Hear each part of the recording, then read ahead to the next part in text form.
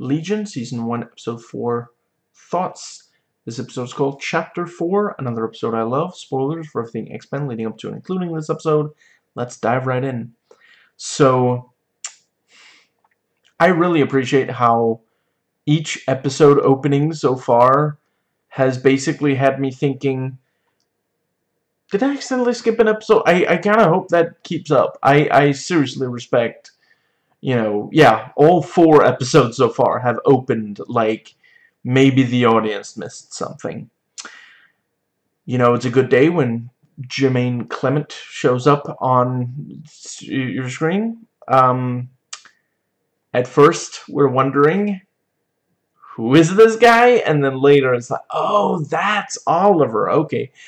I have to admit, I did not realize. I mean, I guess that was his voice we were hearing as the elevator voice and the robot, or yeah, coffee making robot or whatever. I guess I'm just not familiar enough with his voice. I'm not gonna pretend like he doesn't have a very distinct voice. I just haven't seen him in that many things, but I'm always a big fan of when he shows up.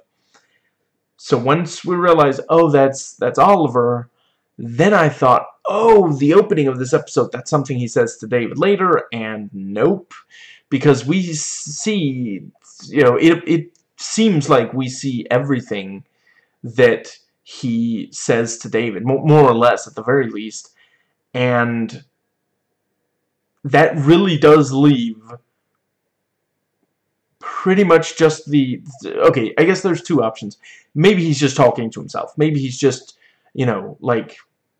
talking even though there's no one, in the room with him, which, I don't know, I cannot relate to that at all. It seems pretty ridiculous kind of thing to do.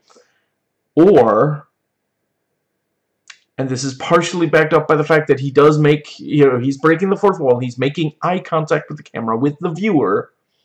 Maybe he is actually talking to the viewer of the show Legion, which would be very meta, and I'm here for it. And let's see. But so yeah, he gives this opening monologue, soliloquy, and he gets his glass, and he tilts it slightly. Something slides out. Yes, it's ice. No, I will never tire of that quote. I just love the passion with which he says it. It's like, okay, I get you're frustrated, but wow. And let's see. But yeah, he talks about, there are 2 kinds of stories we tell our children. Those that teach empathy, those that teach fear, and then those impulses compete. And tonight's story is going to be about both. Let's see. Sometimes I just there's certain lines that I just kind of like, even if just I like Tonami Wallace saying, "Wherever his mind is, I can't find it." They don't just stop at, oh, if, his mind should be in his body, but it isn't. No, he goes on to say, because once you can read minds, yeah, that seems like a completely natural, yeah. And, yeah, they bring up the astral plane, so, yeah, I mean, I guess that really was astral projecting in the, yeah. And yeah, this is not the only story where someone, being able to connect to the astral plane, at first they struggle with controlling that power. So, yeah, that makes it's consistent with other fiction on that. And yeah, Carrie with a K, as usual, hitting some. Why are you always hitting something? And they're talking about the mission as pros and cons, and Carrie's like, if I get to kick people, I'm in. I really, really like her character. Let's see, and yeah, quite appreciate Tonami pointing out, you know, memory is unreliable, and yeah, his point, you know, objects have memory too, is also quite good. Yeah, and the you know, how are we certain that this isn't still a dream? Oh, I'm certain. I mean, I'm pretty sure. Which also, like, if you spend that much time, you know, inside people's memories, yeah, at some point you might be like, um, I am like 18% sure that this is reality. And let's see. Yeah, again, the question is brought up. What was the answer? What did the stars say? And I appreciate, by the end of this episode, we still don't know the answer to this one. Maybe we'll know by the end of the season. And yeah, we learn. I wish I'd said it, because I did think that might have happened. But yeah, from, you know, based on episode 3, I was wondering, you know, is this going to be, because every so often you hear a story like that, is this going to be one of the ones where, you know, when the person, when the patient was robbing his, you know, shrink, was, you know, yeah, did the shrink return and catch them in the act, and did that maybe end in violence? You know, yeah, this episode confirms that did indeed happen. And yeah, we're told, you know, he went into a coma because it just, yeah, really, really intense. And yeah, great line when Philly, you know, says, you know, David had no evidence that he was ever a child, or something along those lines, you know. And then we have this thing of, you know, yeah, it's like a frame skip, a hidden frame, something like that, you know. And yeah, that turns out to be the location that Dr. Poole moved to, although he's been replaced by the time they get there in the present, in reality. But yeah, you know, when Philly said, you know, the words evidence that he was ever a child, immediately David, you know, he doesn't say it out loud, but he thinks to, you know, well, Dr. Poole is still out there, you know. I destroyed the cassette tapes. I remember cassette tapes. But, you know, he is still out there. And that great line, oh, right, and yeah, and obviously Dr. Poole is actually sitting there right then as well. I do realize that also. Yeah, he thought about, you know, if, I guess maybe he's thinking, I hope Philly never sees Dr. Poole without me being there, because Dr. Poole might tell her. Maybe it's something along those lines. Anyway, and yeah, the thing about, you know, we are the stories we tell ourselves. Or yeah, something along those lines, not verbatim. And yeah, Amy is fed, and it's clear that it's been a very long time. You know, she's extremely hungry, so much expressed without words. Like, she does eventually start talking to Dr. Kissinger in the next cell. I am resisting the urge to say something about maybe how is not the only Kissinger who should have gone to prison. Anyway, but yeah, you know, before she starts talking to him, it's exclamations, and she conveys so much. I love when a lot is conveyed without words. I think that is severely underrated.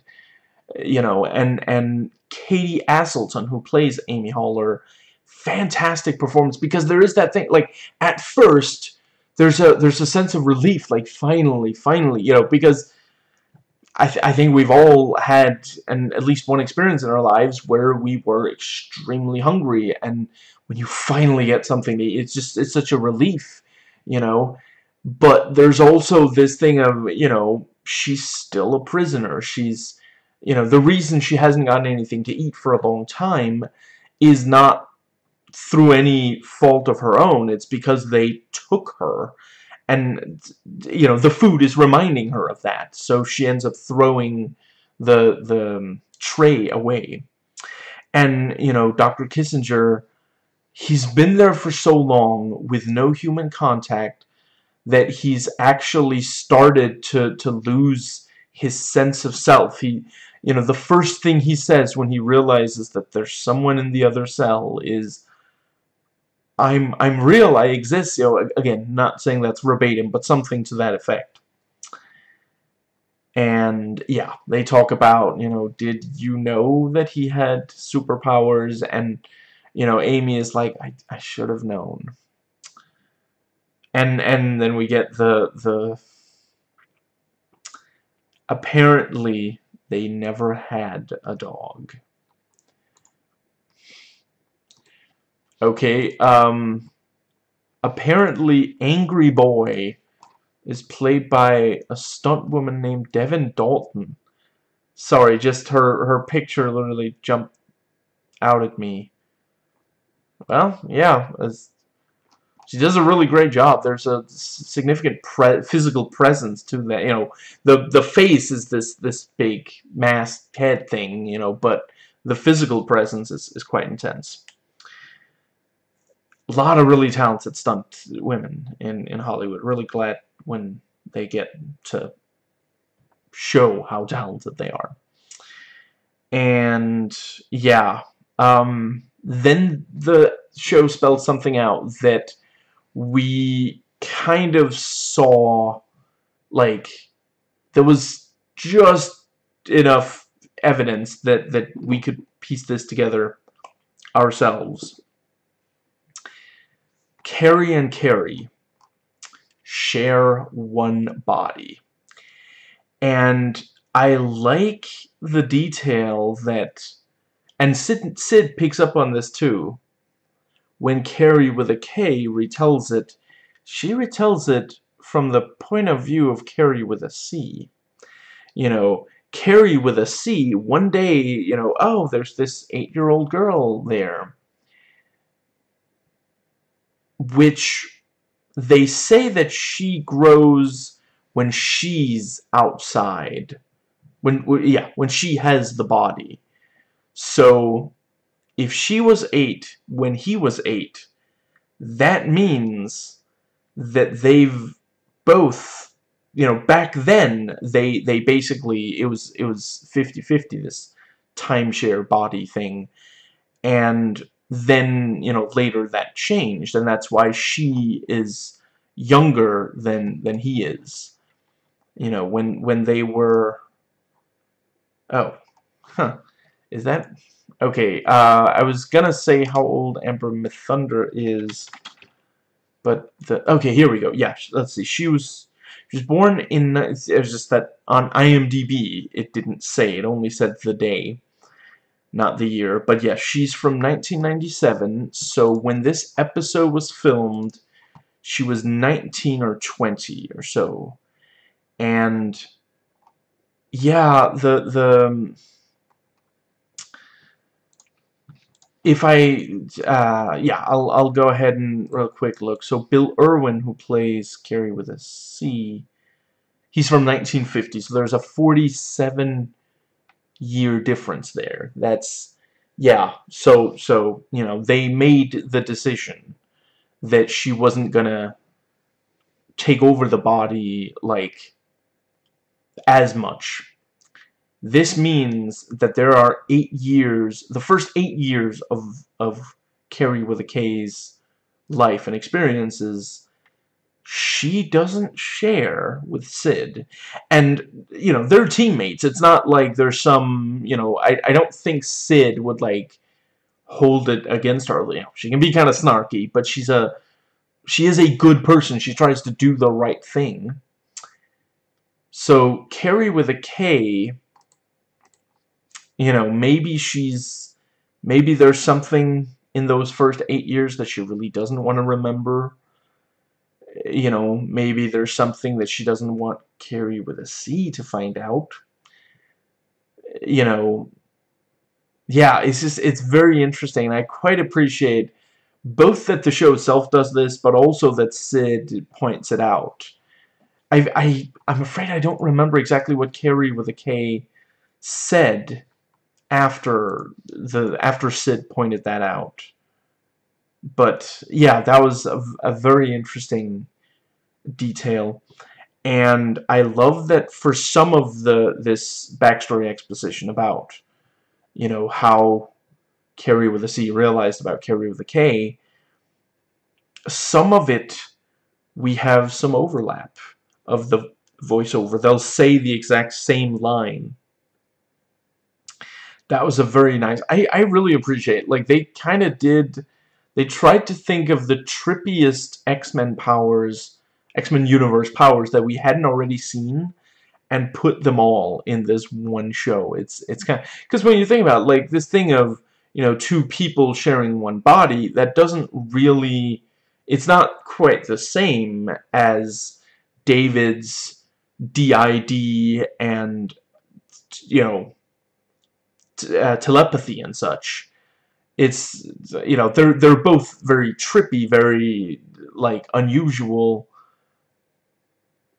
you know, in a medium that is where you know, when you think superpower, like, one of the you know, some of the first things that pop into people's heads, like super strength or flight or stuff like that. And, you know, yeah, here it's shared bodies, it's DID. Okay, I suppose sharing a body in DID, there's a certain... Yeah, fair enough. Yeah, you know what? I hadn't really thought about that. Yeah, moving on. We're gonna pretend I had it right from the start. If the, you know, when this comes up on the quiz, I'd like the entire class to just pretend I was right from the start. And let's see. Then we have the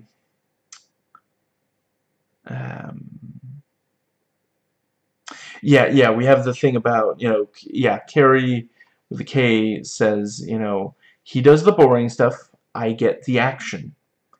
He makes me laugh, I keep him safe. Maybe that's weird, I think it's okay. You know, I really appreciate how the show, like, it describes these very unusual situations, you know, which...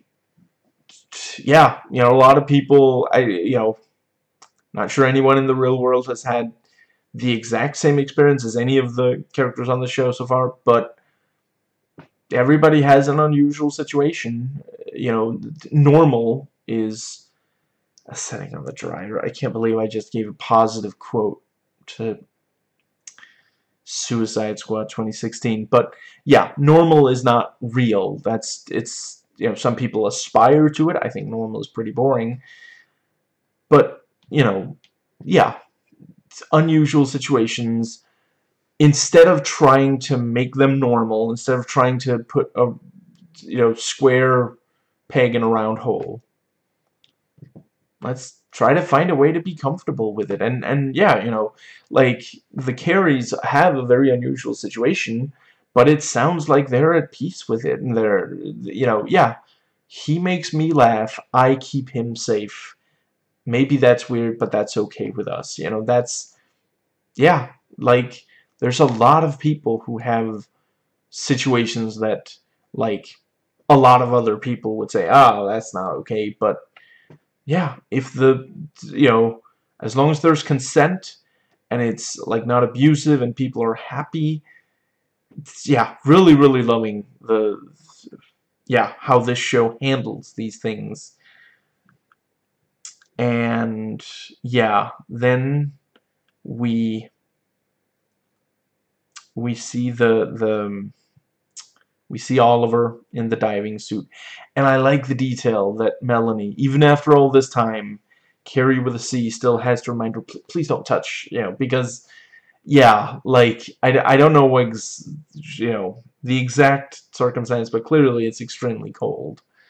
Yeah, if she touched it with her bare hands, that's BARE, instead of putting on the rubber glove first, yeah, she'd probably it would hurt her. And yeah, she says maybe he's waking up, and Carrie with a C is like, please don't get your hopes up. This is not, it might never happen. And then we get the detail, which is such an interesting idea. Carrie with a K only ages when she has the body, and Carrie with a C wonders out loud what might happen to her when he dies. And yeah, Melanie is like, maybe Oliver's communicating with us. That's why the false alarm. Because that is like, if he can only make the robot say certain things, yeah. What was it? Something like uninvited company or something like that. Is he saying, I can tell you're in here? Maybe, maybe that's the closest that he could get to saying thank you for coming to see me again, something like that. And 23 minutes in to an episode that's, I think, just under 50 minutes, so, almost halfway, that's when we see David in a new situation and not just a memory. That is very gutsy, and I really applaud them for, because he's the lead. This is maybe a later become an ensemble show, but so far I would definitely say he's the lead. Everything kind of comes back to him. Like, when we're not seeing him, we're usually seeing people who are like talking about, well, what do we do for David, or how do we catch David, depending on who it is, but yeah, this is the first 23 minutes in, we finally see him. Finally, we see him again, and it's not quote unquote just a memory. Before it was stuff that was new to us, sure, the viewer, but it wasn't something that David was actively doing now, and yeah, now we get to that. And not gonna lie, the diving suit really gives me Alan Wake vibes, which, I mean, I'm not sure I would say either of them ripped the other off. Let's see. Oh, that's right. Yeah, Alan Wake is 2010. Why does that feel like a century ago? So, yeah, they did have the idea before this show was was being written and such, but at least the finalized scripts and such, but I felt it was different enough. And then yeah, Oliver puts on music, and it's this, like, he might as well have put on thrash metal. Like, holy crap. And after a little while he's like, oh right, lungs, you have the thing where you kind of need quiet, I like jazz. And then yeah, Oliver explains the space that he's in, and I like the detail that the one thing he couldn't quite fix is how cold it is. And I'm not 100% certain if he forgot social skills while he was under. it's possible that he is on the spectrum and was always like this. Again, I really appreciate, like, the show doesn't really have us, like, laugh at him. He's not like a clown or something that we're just amuses us.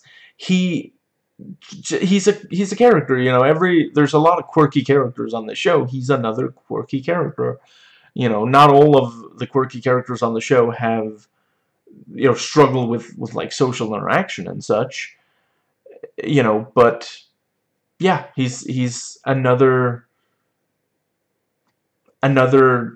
aspect that's just another element where they're exploring, you know, not normal, but not miserable. You know, there's a lot of characters on this show that they're not miserable, they're not normal, they're not necessarily hoping to ever be normal.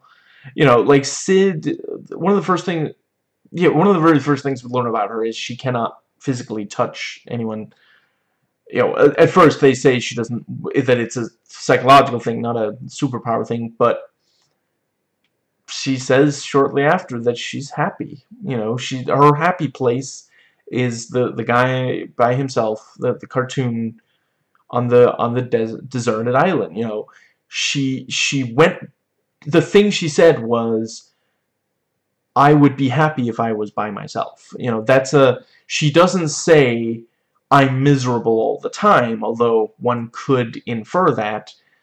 No, she says, I'm happy when I'm by myself. That, you know, that implies agency. That implies when I am able to be by myself, I make sure I am, and then I'm happy. You know, she doesn't say I'm lonely at that point. And yeah, Oliver points out, you know, if you go back out there, the monster's out there, and we see the devil with the yellow eyes there. And I quite appreciate that, you know, so David, you know, he hasn't figured out how to use his powers yet, but he knows he's going to. So, you know, he pulls several poses, and one of them is indeed the classic, you know, Xavier thing. So, yeah, very nicely done. And yeah, the line about, you know, you can imagine anything in here, but you cannot make it real. And some more great voiceover. And yeah, I like, you know, very early in the scene, Carrie with a K is like, I get to fight soon, right? And yeah, they're just going to talk to Philly. Oh, right, this is the part where we get the, you know, evidence that he had a past, and yeah, Tonami rewinds to see. Yeah, I don't know why I was thinking it was in that other scene. Anyway, yeah, and you know, once Tonami has all the,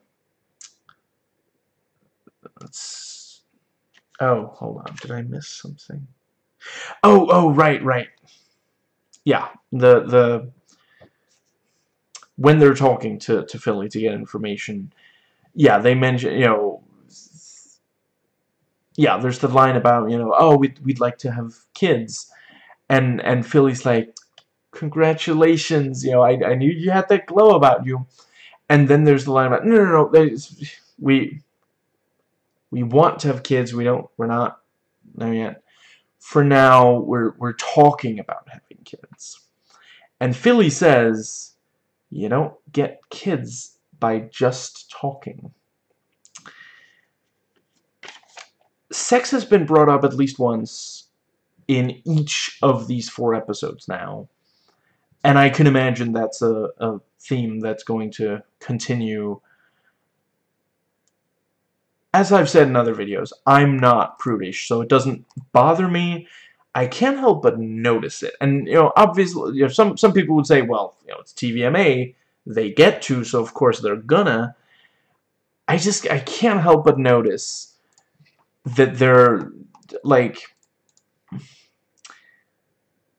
you know, sometimes it's saying something about sex, like when the the the the time in episode 3 where Sid walks into a memory of where David is having sex, and at first she's like, oh, I must have hurt my eyes, but she does look back and like check it out, because she's obviously sexually frustrated. Or I guess, wait, is there a specific term? Because technically we don't know if she takes care of it herself, but certainly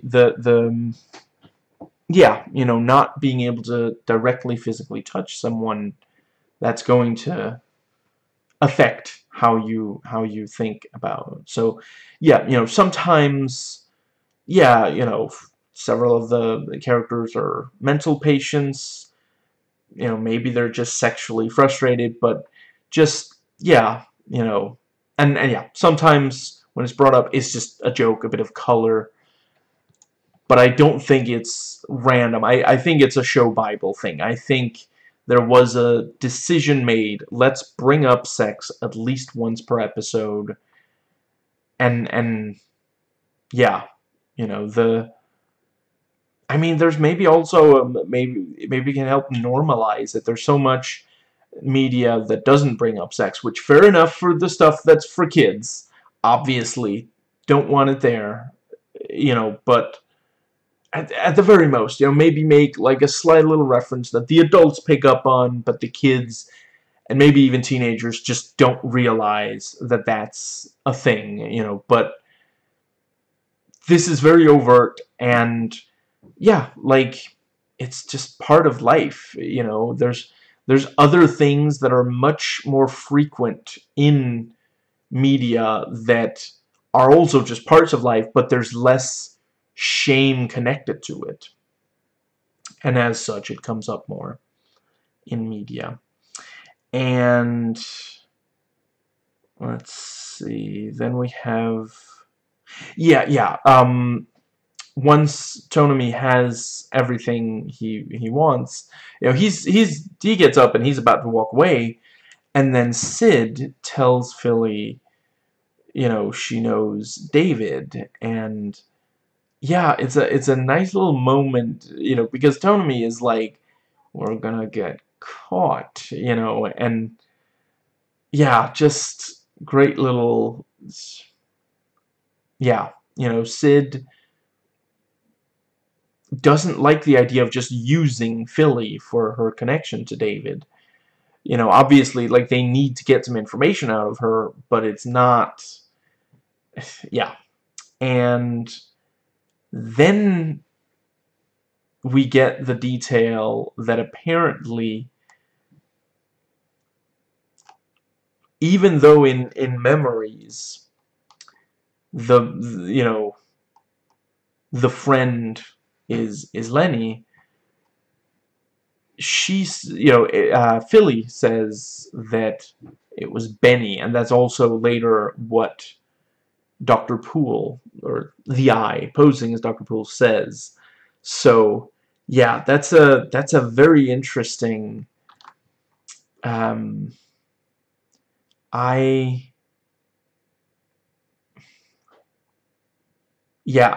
really, it's very fascinating how what they're doing with Lenny / Benny. And we get a couple of clips where we see, no, that's that's Benny, where we thought it would be Lenny, and then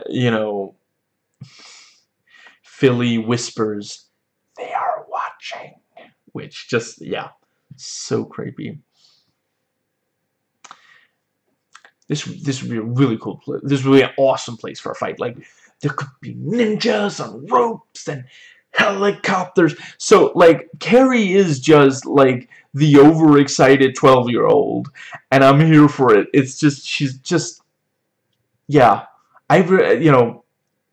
This is a character that could easily be super annoying, and I'm sure some people do find her to be, but Amber Midthunder just strikes that perfect balance where just, yeah. Also, in part, the fact that, like, I don't lose interest when she's talking about stuff other than fighting. Like, when she told us about her, you know, yeah, how it came to be that there were 2 Carries Loudermilk, yeah, that was fascinating. There's a lot of characters where I'm like, I want to see them fight, but if they start talking, I'm like, okay, can we skip ahead? And let's see.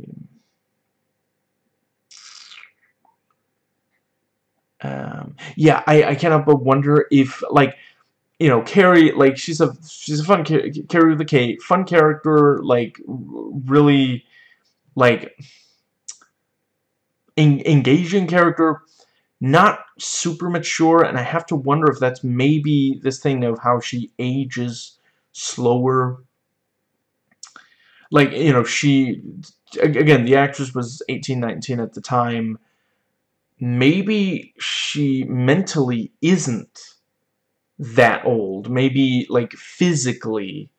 Because if she doesn't age in real time, maybe her brain doesn't age the same as her body. I don't know. Maybe it'll...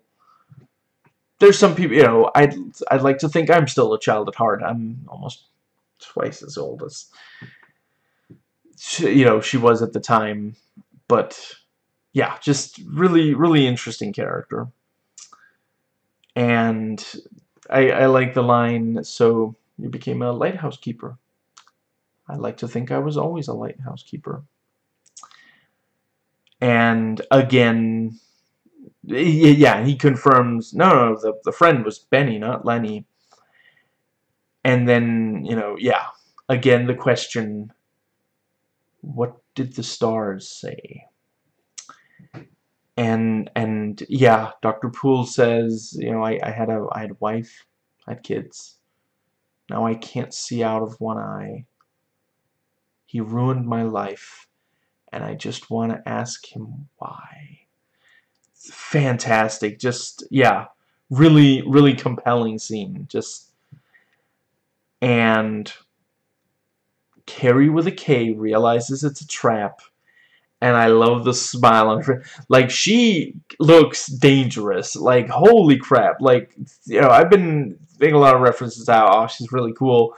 If she smiled like that and I was nearby, I'd run in the other direction. That's, like, holy crap. And yeah, we've never seen her this excited before in the show. You know, she is just gleeful at the chance to get to kick ass. And yeah, Dr. Poole was always the Eye in disguise, or they swapped bodies. I'm still not 100% sure how the Eye's powers work. But it's an interesting detail that Tonami's tactic might have prevented the trap from being as effective as ultimately it was fairly effective. Sid said, no, we'll just talk to him. Tonami wanted to scan minds. I think that would have uncovered the Eye, and they would have, you know, been... Although I suppose they would still have been in more or less the same situation. No, yeah, because the troops had to get into position, didn't they? And, you know, it's a classic thing of you know, a piece of fiction saying, you know, you gotta do. It's not gonna be pretty, but you gotta do it the hard way. You gotta do it the tougher way. You gotta do it the... That also doesn't work. You gotta do it the way that is more ruthless. And yeah, the my turn, so cool. And the Eye is apparently impossible to hit with bullets, which is another great, really cool power. And then Tonami and the Eye, like, basically use psychic powers against each other. another really cool concept. And we see Carrie with a K fight and Carrie with a C carrying out the same movements. Very, very cool. Like, I've seen, I mean, at this point it must be thousands, must be over 1,000 at least, fight scenes in my life, and I think this is the only one where it cuts back and forth between the person doing the fighting and the person whose body, yeah, whose body matches the movements. And ultimately, Carrie with a K is outnumbered and overpowered.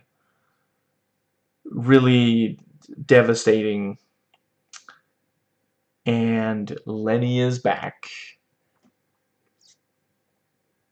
If Aubrey Plaza is in every episode of the show, I will be exceedingly happy about that. And, you know, we get some more, like, seemingly Lenny does think of Lenny as male. And David doesn't argue with that because, you know, David says, blow me. Lenny says, I don't swing that way, bro, but you can talk me into a circle jerk.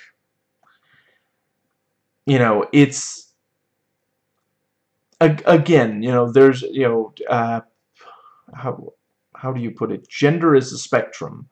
You know, it's, there's multiple different options, but it does appear that Lenny either isn't, or at least isn't thought of by themselves and others as cis female, you know. And yeah, it's really, really interesting. Yeah. And let's see. Yeah, and then the thing, you know, who are you? You, me, and then she sings like, wow. Right, yeah, they sing. I should probably refer to Lenny as they until I'm confident exactly what they are meant to be. What their gender is meant to. And yeah, David makes it out, makes the car crash with his powers, and, you know, hands the knife to Sid, but it's actually the eye as Sid. And, you know, very, very politely, you know, Sid-Eye asks, you know, would you like your knife back? By which I mean the knife in your back. And yeah, really a nice bit where they swap bodies back. And then Carrie with a K is hit with a bullet, and Lenny reappears, and for the second time this episode we see, you know, yeah, I would pretty much say Lenny is the devil with the yellow eyes. Yeah, you know, yeah, Lenny and the devil with the yellow eyes are two forms, two different appearances of the same being. And yeah, really, really hyped to see what happens next. I'm really glad that I'm going to be watching the next episode tomorrow instead of having to wait a week. And IMDb trivia for this episode. In the forest scene, one of the characters remarks that we make a good place for a fight. This is the same forest from X-Men The Last Stand, in which a fight takes place between Wolverine and Magneto's Mutant Brotherhood. One of the few good things about that movie. Would have been nice if the fight mattered. And the poem that Oliver recites is California Supermarket by Allen Ginsberg. Oliver Bird, beginning narration and appearance, bear a resemblance to the late Orson Welles, also a narrator himself. In the lighthouse, once the attack starts and Amber Thunder leads her team to the top of the lighthouse, she marches towards the window and says, "My turn," to protect her team. That's a pretty clear homage to Summer Glau's big scene. I feel like this is a spoiler, but yeah. Yeah. Summer and Amber have similar builds and voices and could almost be body doubles. That is true, yeah. I hope they're in something together. That could be quite cool. First appearance of the Astral Plane, which frequently appears in the Marvel Universe, especially X-Men. Oh, yeah, of course. Yeah, Carrie Loudermilk wears a blue pantsuit and brown trench coat, similar to James Arthur Madrox, a.k.a. Multiple Man in the X-Factor comics. Multiple Man can create multiple versions of himself, whereas, yeah, the Carries, Loudermilk are two different people that share the same body.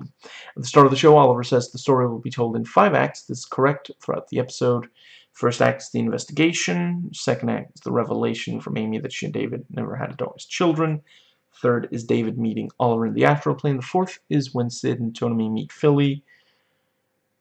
And the final act is when the team meet the Eye at the lighthouse. And yeah, until tomorrow, I'm you, I'm me, I'm everything you want to be.